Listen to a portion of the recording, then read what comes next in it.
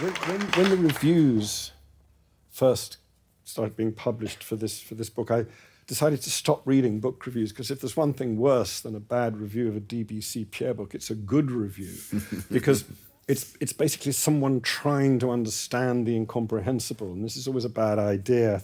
Thought 3, does DBC's work follow life, or does life follow DBC's writing? This is what he was putting onto his notebook page or laptop while we were all waiting for COVID to happen. Casualty departments across the country have reported a surge in pediatric cases following the recent viral phenomenon vanilla lipo, also known as kitty tongue lipo or cookie dough lipo, depending on the method used. Health authorities report that more than a dozen children have so far been hospitalized and dozens more checked after using vacuum cleaners to try to shift subcutaneous fat, and so on it goes. We go into a sort of medical dystopia into which we are all about to go, and from which we have not. Medical dystopia. You didn't expect that. We can talk about Uvalde, or we cannot talk about Uvalde, depending on whether he wants to or not. But this... It's tragic. Sorry.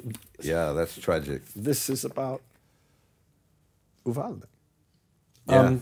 This was written after the first, an extremely unusual high school shooting incident in about 1988, 1999.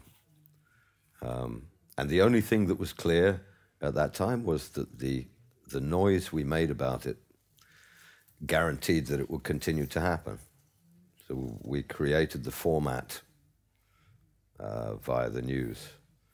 And sadly, it's continued to happen, and it's extraordinary. It took this long for it to get to Texas itself, but was it Columbine that inspired it? Was, yeah. I think what actually triggered it. This was triggered by a slightly earlier one, which was Kip Kinkle in Oregon, and this was a lad who had some mental health issues, but was given a lot of guns for his birthday.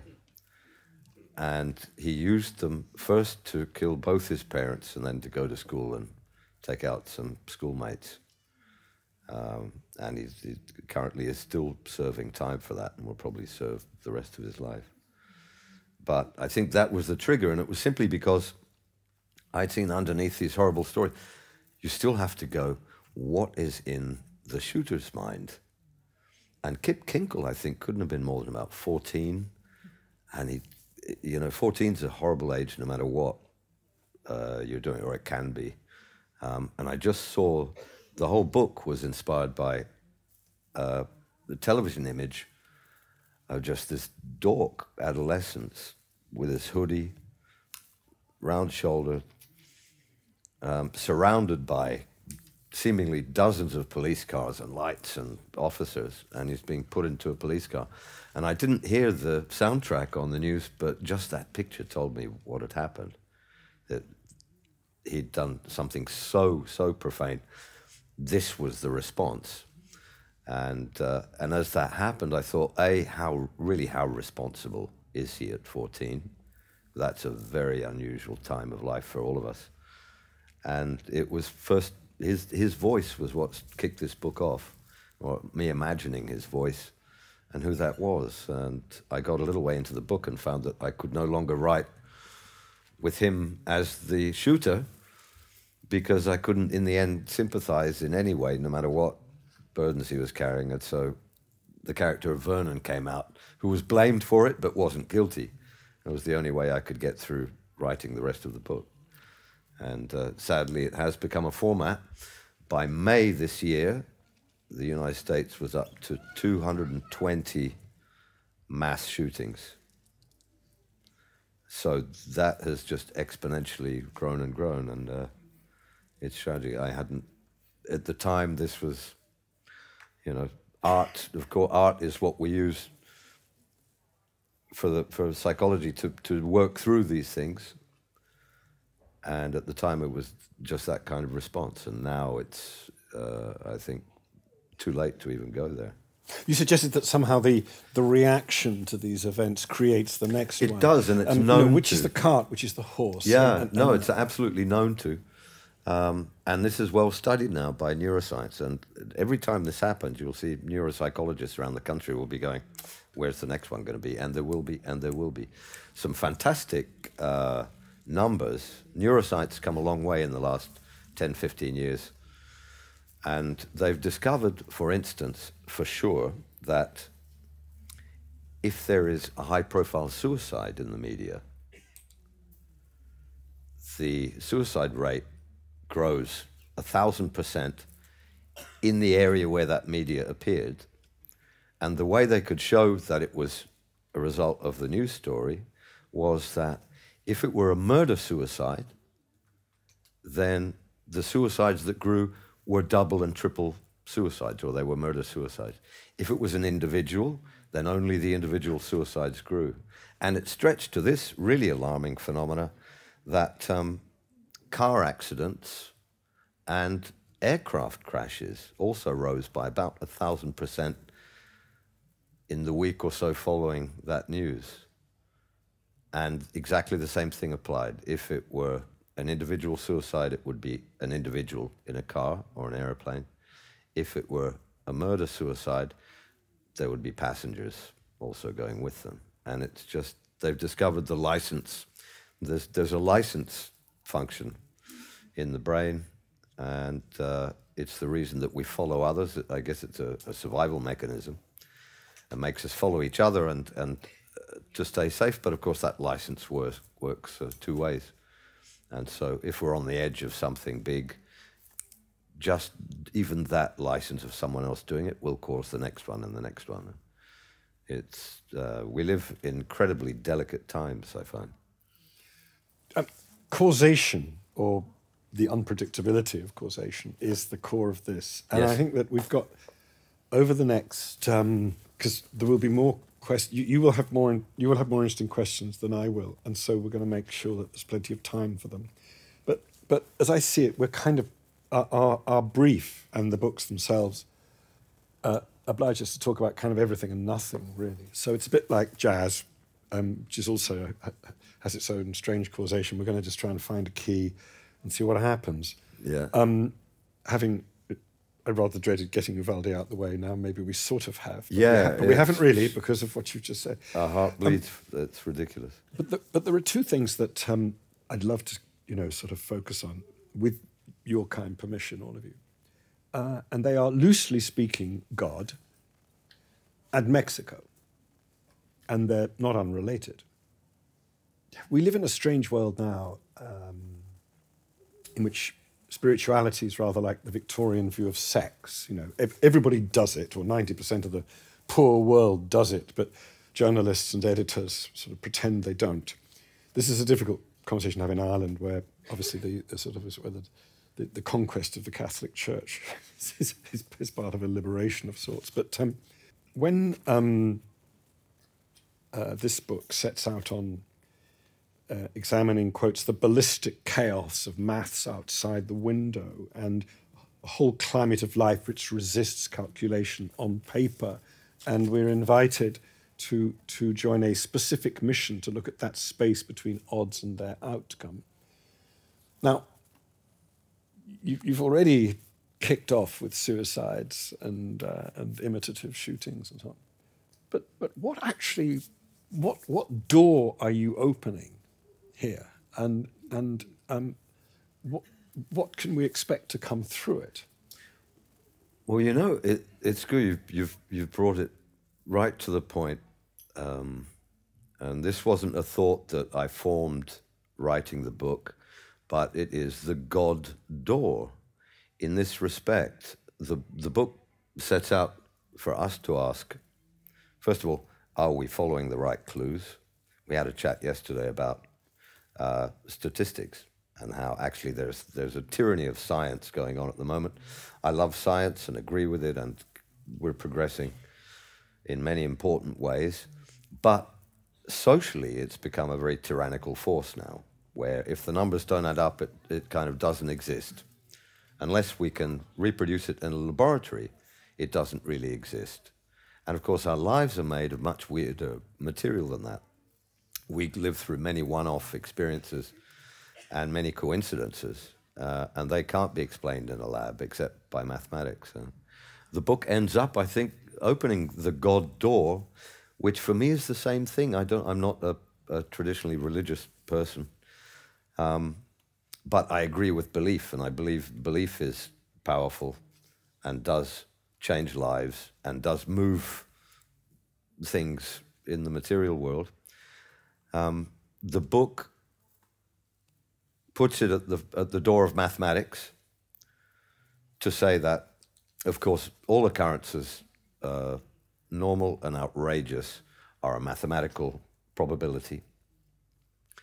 But that doesn't disagree with God at all, in the sense that I'm quite happy to say believing in God as a being admits, of course, that if everything flows from him, then so does mathematics, and so do all the fortune we're talking about.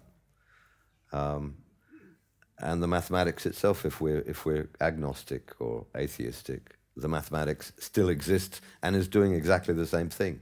And I think we appeal to it.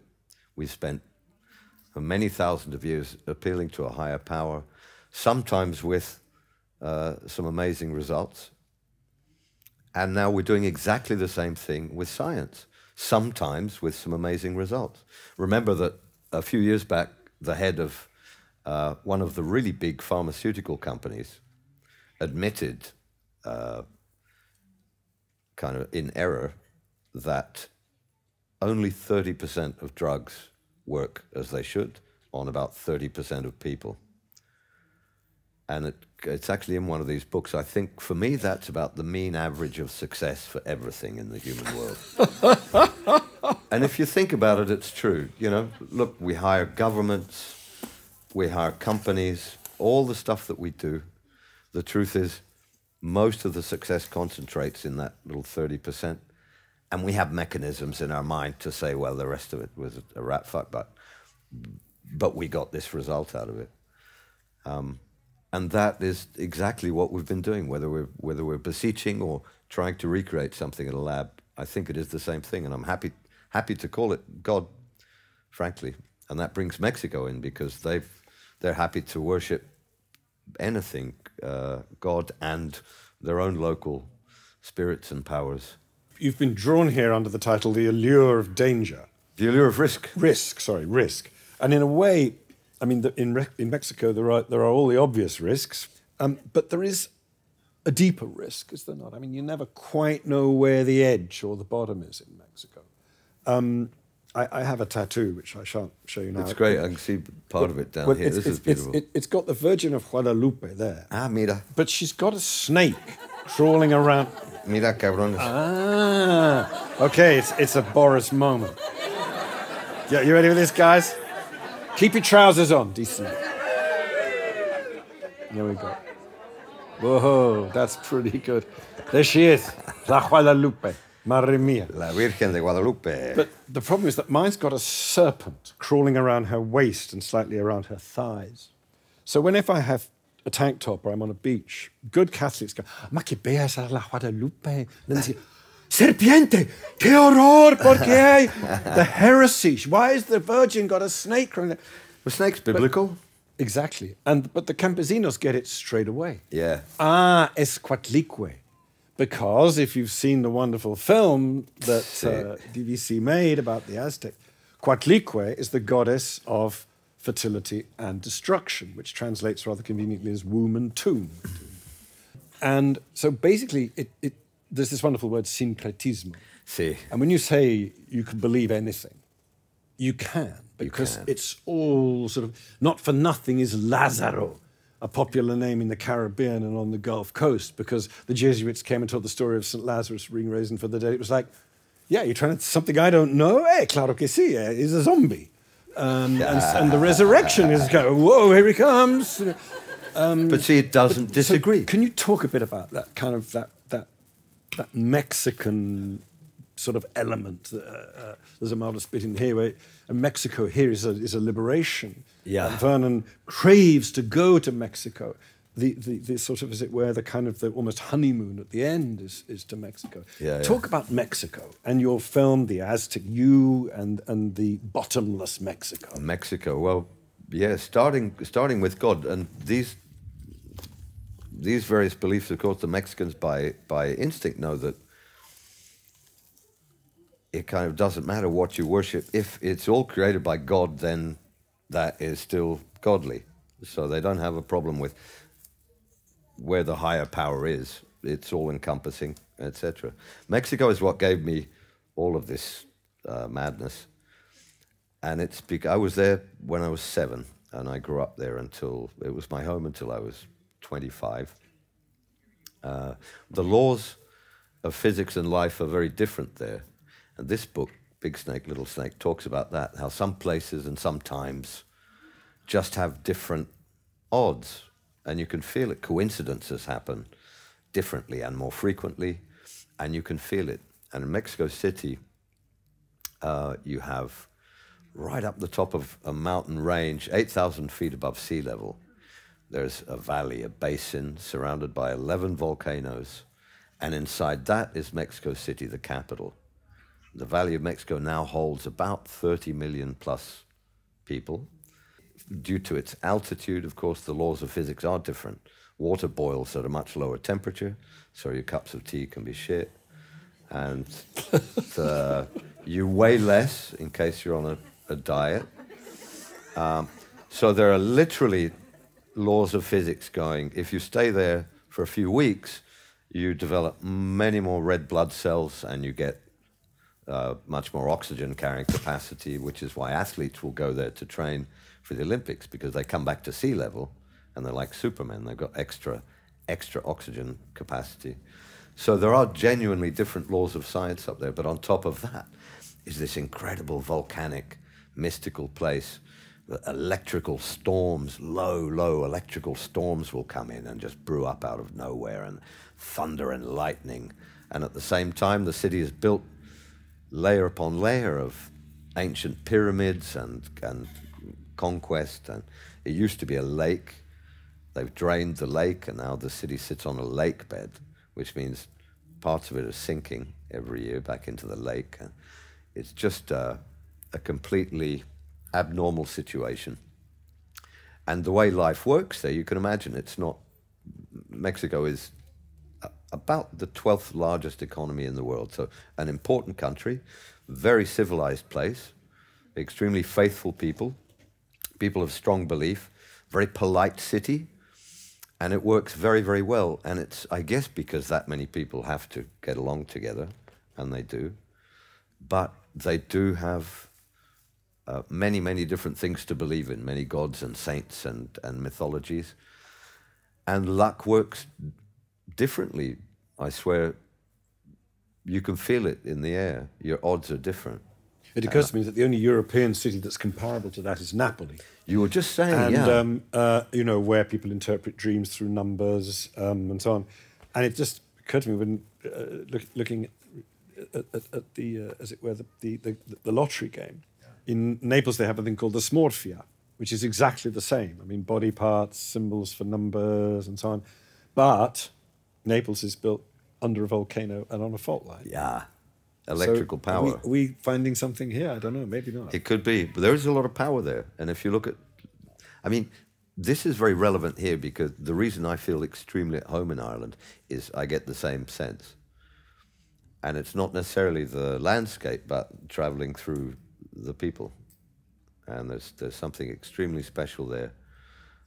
The luck of the Irish is a much deeper statement than people think. A willingness to live and let live, and a willingness to live well, and to not sweat the small stuff is very important. And they have that too. And you know, it does make you wonder how much faith and how much group faith has to do with that. A common belief. Belief's very powerful, and people together are very powerful. And we do have electrical frequencies, and it is known through a number of experiments that put in a room together, we can influence each other without speaking or looking. People can feel the positives and negatives, and so we're very sensitive creatures. Big Snake, Little Snake proposes that we've forgotten that we used to be much more in tune and intuitive, and hence we used to live much more naturally. And we've kind of forgotten that because WhatsApp is easier. How do you think that happened? Eh? How do you think? How and when do you think it happened? I mean, are you talking about a pagan island pre-Christian that's kind of finding itself again, or are you talking about? I'm talking about the market. Right. I think I'm talking about the market. We used to do things the hard way, and we used to have to rely on each other much more. We were less affluent. I mean, we speak of, God knows there are different ways to look at poverty, but we speak of poverty in our own cultures, in Britain and Ireland and these places, and you go, really, it's not poverty as it has been. This is still relatively affluent. You'd be very unlucky to die in our countries now from hunger and etc. Something else would have to happen as well. And I think since the Industrial Revolution, the market has slowly been going, we'll do that for you. Here's something you can use for that. Here's something you use for that. And so now we have all our remedies are external and paid for, and they run the economy.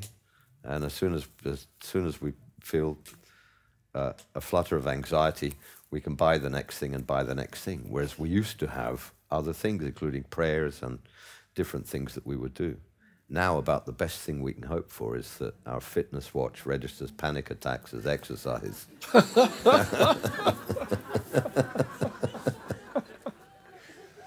I think in a way with the sort of, my generation of researching was, hugely affected by Marxism. Mine too. Well, Mexico was the strong leftists, but as Cappuccino lefted, they would grow the Che Guevara beard and that. But it also had the Guadalupe, the belief factor. My mother passed away in February, and while she was dying, I went out with one of my impeccably Marxist Catalan friends, and I sort of just, we would. She sort of despises any kind of spirituality, and I sort of said, you cut yourself off from a lot of the world with this. Atheism was invented by kind of white people for white people, really. And she said, no, I'm with Nietzsche. God is dead. So, well, I said, I'm with God. Nietzsche's dead, or maybe not. But then no, but sorry to Nietzsche is sounded dead, like a stuck record. But I said, I said, but you're Spanish, and we have a mutual friend called Lydia Cacho, who's a great Mexican journalist. And I said, try convincing Lydia of that. Try convincing a Mexican. Anyway, my mother died on a Friday night. On a Saturday morning, I got a text from Lydia saying, hola, Ed, how is your mum? I had a dream about her last night. Mira. I called her up. I said, Lydia, what do you know? Hola, ¿cómo estáis? ¿Cómo está? ¿Cómo es tu mamá? Lydia, she died last night. Yeah. What was your dream?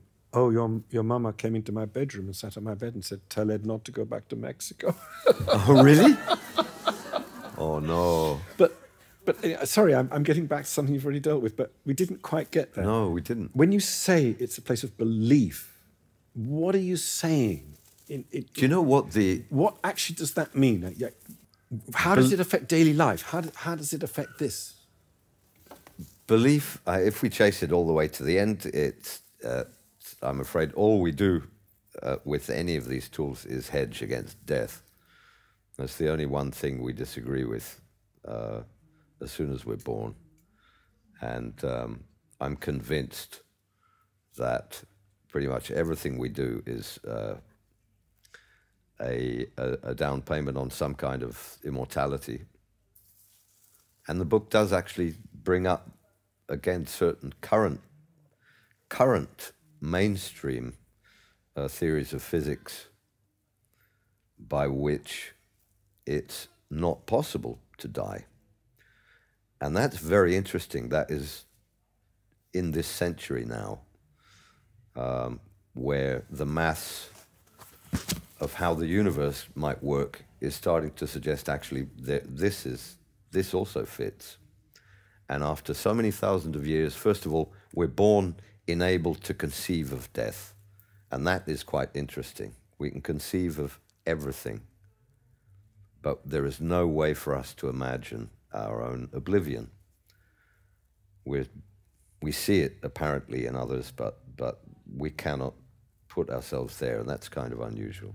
Then we spent thousands of years spontaneously, intuitively, clustering around beliefs in a being or a place where we continue to live after this life. And now, very curiously, people like Hugh Everett III in particular, the many worlds theory, has it that everything we do splits into a universe of its own.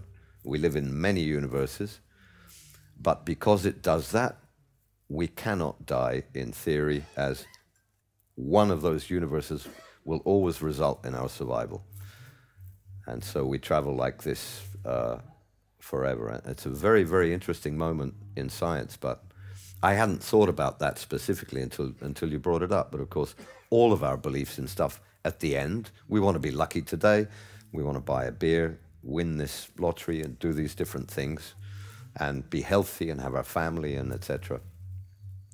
But really, you know, if you gave us one wish, we'd want to stick around, and that's the one thing that's been denied us, except through God, and now potentially, suddenly, through certain theories of science. Which brings us to two sort of, well, one philosophical issue and one sort of teleological. Where does free will versus determination? I mean, Here comes the big tech story. This has obsessed philosophers since they started thinking.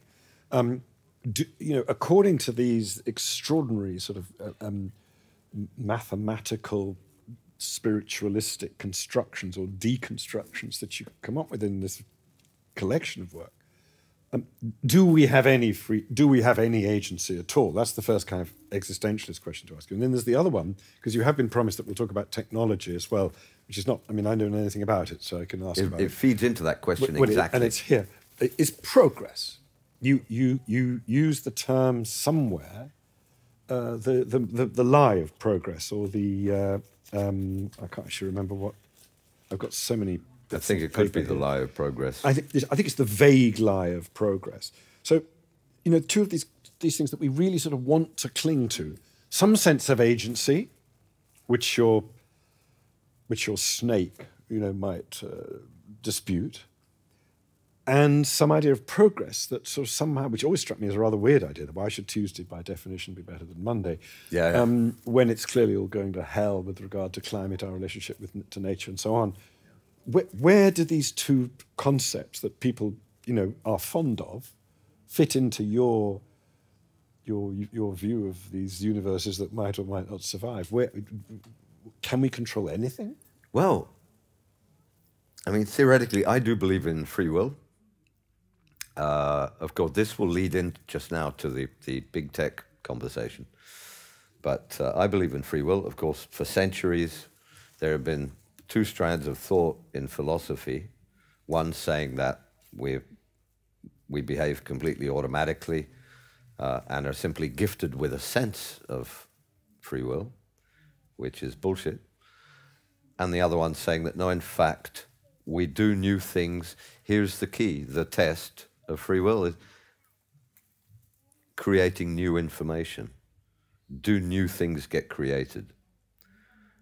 And on the one side, they say, well, no, all you're doing is creating new versions of old existing stuff.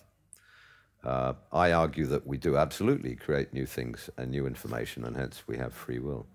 But the danger we're facing, and this is, in my view, the most extreme danger for the species, is that unbeknownst to just about everyone, the current gods, the high priesthood of social media, in the person of your Google founders, your Facebook founders, and etc., have lucked into a tremendous goldmine, which is human behavior, and are harvesting, unbeknownst to everyone. I mean, we think we're ticking boxes and agreeing to contract. There's another layer beneath that, a shadow profile, which is recording not only what you're saying about your friends, what your friends are saying about you, who you're looking at, the pictures you're looking at, what pictures the people in those pictures are looking at. They're building a mechanism, And it's completely on the basis of deterministic philosophy, on the basis that we are automatic creatures and can and should be controlled. And there are even quite famous philosophies stating we should be controlled. And these are utopian ideas where actually we're wayward. Look at Uvalde, look at these things. They will use that as evidence that actually we shouldn't be trusted with our free will. What we need now is for all that behavior to be understood by supercomputers and for us to be manipulated into the world that's best for us. Of course, what's happening is we're being manipulated into the world that's best for Mark Zuckerberg, and the rest of us are getting by shafted. popular demand. That's the point. Well, the point is we rushed to it, but there's no great revolution against this. No, but here's the thing. We don't need to be raped to use the product. Those products will work without them taking all our data. It doesn't need the algorithm. It needs it for profit, but not to work. And so, of course, we're rushing to the idea. If we honestly knew the depth and level to which they're manipulating stuff, it's extraordinary. I mean, we're living, think about it, a lot of money they're spending as well on simply making us believe that this is inevitable and that it's good. They literally have hired consultants and media people and lobbyists in government just to make us feel that this is the way things should go. Think about this. Facebook has boasted that it can find teenagers when they're feeling depressed, low self-esteem, and it sells them to clients on that basis when they're feeling low. So it can pick up people who are vulnerable and sell them on. At the same time as our countries are living through what we would say crises, childhood crises, with anxiety and depression, for the first time, certainly in my lifetime, no one is putting those two things together. This news appeared, that's a known issue with Facebook, and it's a known issue that we have a teen crisis. There is no power going, well, hang on, that's causing that. Well, progress is hard to fit into that. I mean, apart from, the obvious and greatest, Samuel Beckett, for whom the idea of progress is just a laughable absurdity. There are two kind of pre-digital nails in the coffin of the idea of progress, and it was always that competition, which is worse, 1984 or Brave New World? Yeah. Happy, happy, dippy, happy, everybody, or the jackboot. I mean, this is worse than both. Have a listen for a moment, please. A new mental health app claims to be able to increase mental wellness and remove personal obstacles by hosting final conversations with the dead. Designed on the back of research showing that a failure to clear the air before a loved one dies can be a leading contributor to breakdowns later in life. The app is designed to listen to and answer users' concerns via one of 16 profiles programmed with strong AI to match deceased loved ones' personalities. The living can also store profiles for use in conversations after their death. Some early users are calling the experience uncanny, with eerily accurate feedback. Well, George Orwell and Huxley would both have trouble. We're going there. We're going there. It's the scariest thing I've ever seen, for sure. And, of course, we're marching into it. It's next level. All we can hope, and I still have this hope and actually a small belief that we are actually wayward and weird enough, and we do create enough new information that by nature we will end up foiling the system, because it's working on the basis that we are 100% predictable. And when has that ever been the case? So there is a small out. On that note, I think we've got time for... Is anyone in charge? Or I couldn't be in charge out of a paper bag. So, I mean, I'm just going to keep rolling until we get one evicted. question about snakes. Let's have... I think we've got 10 minutes. So... would you let Alexa into your house? No. Alexa records everything, runs it through a psychological analysis, and sells that information to companies, and you are not allowed by law to have that information. People think Alexa only comes on when you speak to it. No. It will record your children. It will record you having sex. It will run that through a program to discover. If you have a fitness or a sleep watch, that information is sold. If you buy a car now with Wi-Fi connection and stuff, the information of your driving and what you say and do is sold. And your insurance premium, you will find, will go up and down according to how you drive the car. So, no, this is control. I wouldn't get anywhere near it. And put it that way, the phone in my pocket is doing it anyway, of course. But it goes deeper and deeper than that, even. Hi, I have the misfortune or otherwise to have worked as a researcher in close proximity to some of those technologies. And to cut a long story short, I ran screaming in 2017. It's all true. Thank you. I know more than I would ever care to know. Turn it off. Ditch it. Did you ever wonder why Facebook... I now find myself, Facebook is sending me ads about things I haven't even uttered out loud. I was involved in emotion recognition research using predictive analysis, and I've no idea if it came from elsewhere, but I sometimes feel like Einstein must have felt when they took his lovely technology and built an atomic bomb. And the problem is that it's all built on a model of selling you things. It is not tech for good. And there is a glimmer of hope. I still haven't closed down my Facebook account because I figure it might come handy if I ever want to sue them. You're perfectly correct about them doing completely unauthorized psychological research on a large cohort of teenagers without any ethics clearance whatsoever. They're still at it. The game is you and your money. It is not tech for good, and the only good thing I can say, the glimmer of hope, is I have two children, one of whom is 22, who's just finished psychology, the other is 20. Neither of them use Facebook and neither do their friends. Fantastic. So there is actually light at the end of the tunnel. Yeah. Kids are getting smarter than what you sign up for now, when you sign up for a social media app, one of the boxes you tick, and possibly also on your phone contract, is that you allow them to use on-device information. Your on-device information can include your heartbeat, your facial expressions, your gait, the speed at which you're working, the numbers, everything. It's so wholly intrusive that it couldn't be any more so. And as for the mental health apps, and I have very direct experience of those, that you could only acquire enough knowledge to actually intervene, and this is what my research was about essentially, you could not acquire it without wholesale intrusion. Thank you, ma'am. Thank you very much indeed. Thank you very much indeed. Yeah. Except, of course... And God bless your children.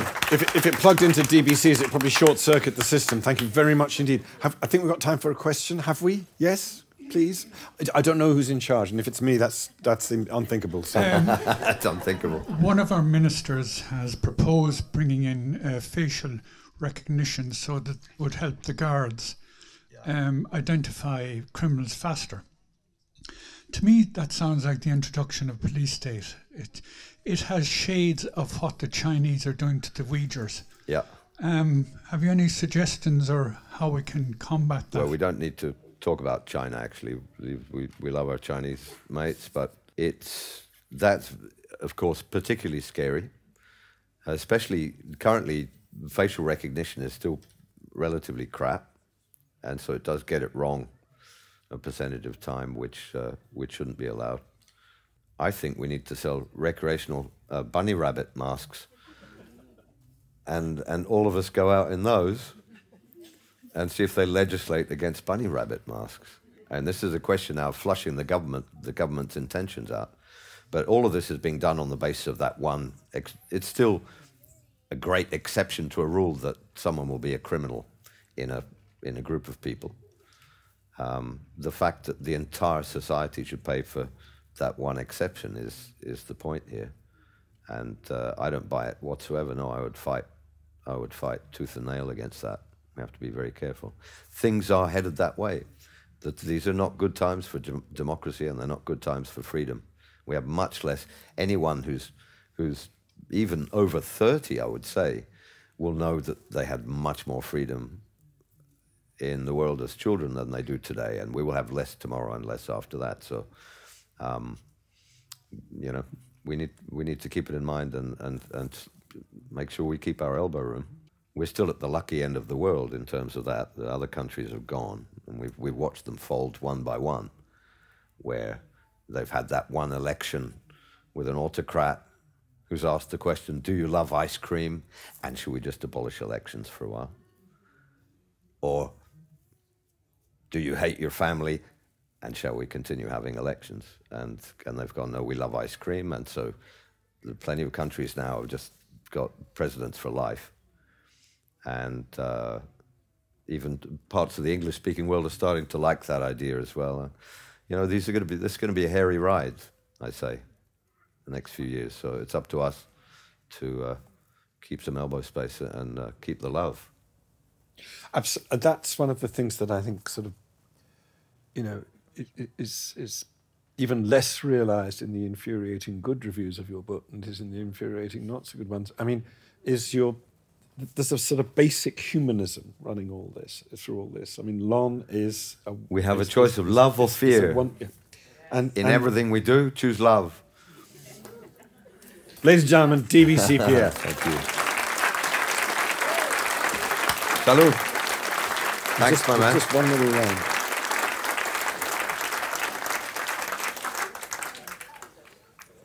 He's got a postscript for you. Yeah. Ed's got a postscript. Where's the bit about... I may not find it in time. It's weakness. It's that little bit on weakness.